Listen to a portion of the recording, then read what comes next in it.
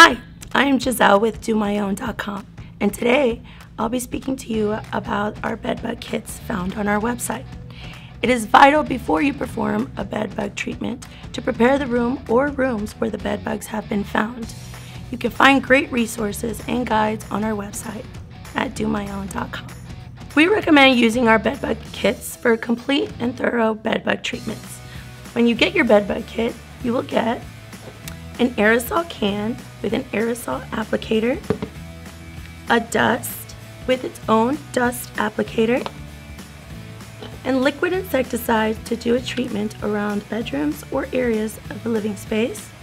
And in some of our bedbug kits, you will also see our sterilizers, which kill bedbugs on contact. The first product that we will use is our aerosol insecticide, which features a fine crack and crevice tip that is inserted into the nozzle for fine cracks and crevices. It is important to use the aerosol insecticide on tufts, seams, and folds of mattresses until the mattress is damp. It is important to allow the mattress to dry before putting fresh linens or sheets back on your mattress. We also have our mattress encasements. If you choose not to use our mattress encasements, we do recommend that you use our aerosol insecticides until you see no bedbug activity.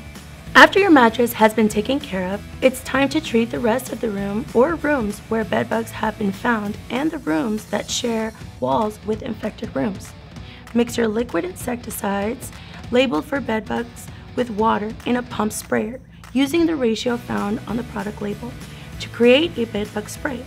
Spray onto baseboards, around bed frames, and under furniture. Do not broadcast the spray over the entire carpet or floors. Once the insecticidal spray is dry, you can follow up with a bedbug aerosol insecticide. Inspect and treat any furniture in the affected rooms.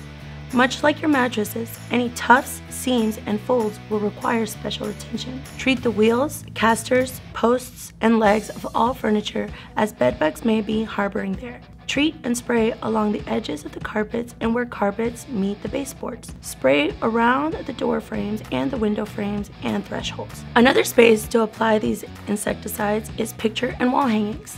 Remove from the wall and treat the back and corners of each wall hanging. After spraying with an insecticide and following up with a bedbug aerosol, the next step is eliminating bedbugs to apply a bedbug dust insecticide.